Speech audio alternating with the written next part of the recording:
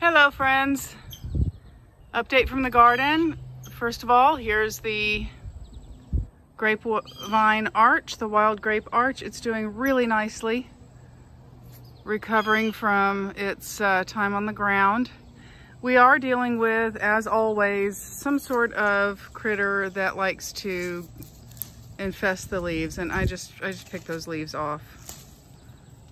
It makes them inedible. So whenever I find them, I try to strip them off. This is a giant orange flower that's growing by the front. The purple heart is doing good. I think it wants more sun than it's getting. It's definitely getting overshadowed. I have not been able to do as much work in the garden in the last week, so it is a bit overgrown. You can see the pathway is kind of hidden here. I have harvested some mint. The apple's doing good. Mullein, I have yet to harvest any of the mullein. I need to get that. The wee pond is covered in scum. We've got the black-eyed Susans. This is the cultivar type, so they come out a little later, and I've noticed some of the other Susans do also. These are obviously spent. Second apple tree, doing good. I've been using some of the mugwort. I've got a nasty sting from a wasp. I'll just show you one of my fingers how swollen it is. It's awful. So here is the bed that I put the sunchokes in, and immediately something came and bit the top off of a bunch of them. You can see the bite there. I'm pretty sure it was deer. You can see the hoof prints.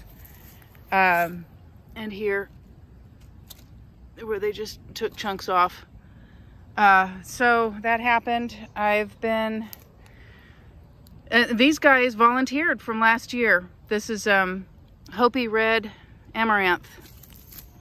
And but the sunchokes are doing all right. You can see this one in particular is recovering nicely. I have been using urine since I saw, you know, it was like the day after or a couple of days after that happened. And I've been putting urine out here a couple times a week to help keep them away. The buckwheat is blooming. How about that? And I didn't even know if any of them would sprout. The onions that I put in, some of them have survived. Not many. Probably only 1 out of 4 of what I planted have come up. That is smartweed there. But here was a nice surprise. Some of the loofah survived and sprouted. Well, yep, see, there's one. So that's a loofah. Now we are in July, end of July. It's almost time for August. 2 days away from August. So I don't know, it's probably too late, but I'm hoping not. I'm really hoping not. I'm hoping that this guy makes it. Some of the runner beans survived. They're starting to do good. They're getting all eaten up. I literally came out here with bug spray and sprayed them just like I would use on my own self, bug spray. Got to try to get them to attach. This one has attached.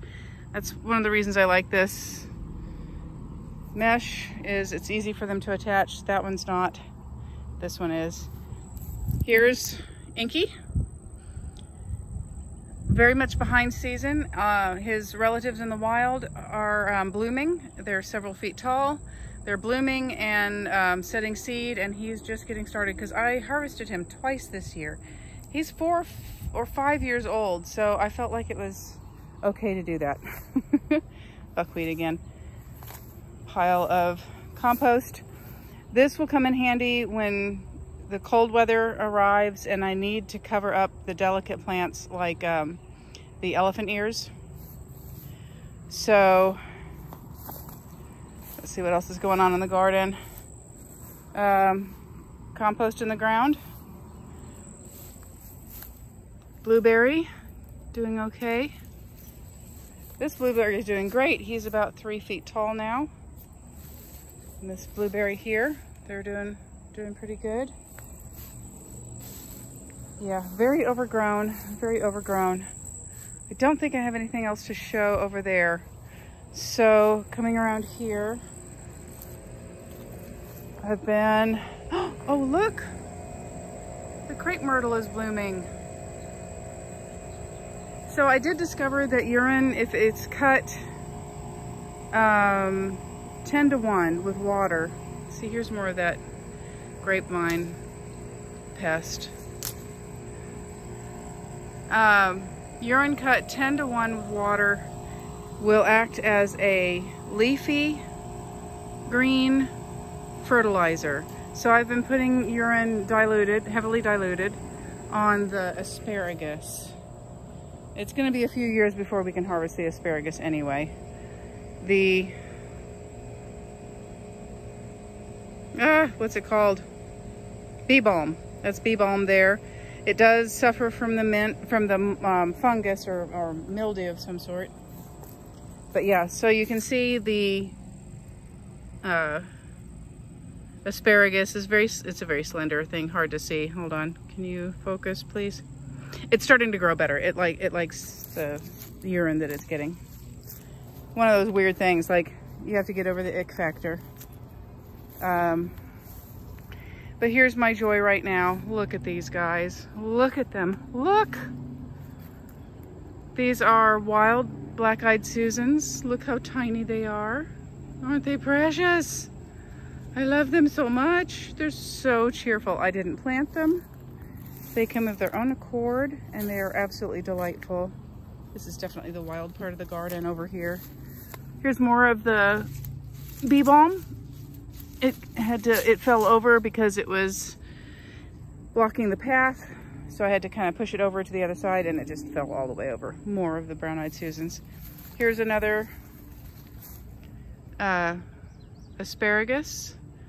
They're really enjoying getting some extra nutrition from top down. This is the second best one. You can see he's got several shoots. I think 4 or 5 shoots now. So I'm really excited. Next year we'll get to actually have some asparagus out of our garden. Oh, there's a stink bug on my nut tree.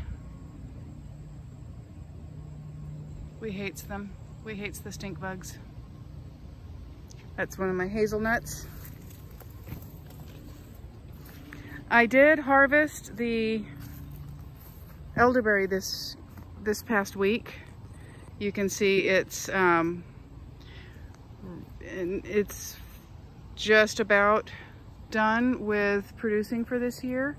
I'm leaving a lot of these because I'm hoping that the birds will plant more of them for me in the neighborhood. Well, I guess that one won't probably make it because it got broken. But yeah, I'm really delighted with having, oops, sorry, I just blocked the camera, with having this elderberry shrub and all of the berries. But I think we're doing good. We're still using berries from 2 years ago. So the watermelon I've also been feeding with urine, watered down, and it is also growing, finally growing.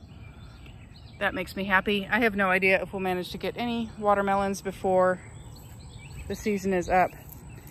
I think whatever tried to eat or succeeded in chewing on my sunchokes also ate all of my grapes, because there's almost none. And they're not really ripe until next month. So we missed out on our grape harvest this year. I'm really bummed. See, look, there are no grapes along here at all. Last year, this was full of grapes all along here. Just absolutely grape clusters everywhere, and almost all of them are gone. I'm a little bit peeved about that. Here's more of the cosmos. It's very invasive. It seemed to have gotten a late start this year. I think by this point last year, they were all tall and flowery. Right now, these guys are just about knee height. Dried up garlic. Mulberry, who is extremely tall. All right, so that's the garden. Starting from the east. Oh, wow. Oh my goodness, I walked right past it. Look. Hazelnuts. You're gonna give me hazelnuts this year. If the squirrels don't find them. Okay. Wow. Oh goodness, look at that. Well, you heard it here first. We're gonna get hazelnuts this year. Maybe just a handful of them. Ooh, look at the salvia, it's so pretty. Oh, and hey, I've got some butterfly weed over there blooming too. Very nice butterfly weed. Yeah, see, there's my little hazelnut. Here's my big hazelnut. And then that one down there is also a hazelnut, but I did not see any nuts on him. So congratulations, Guy. Wow. Wow. Yay. All right.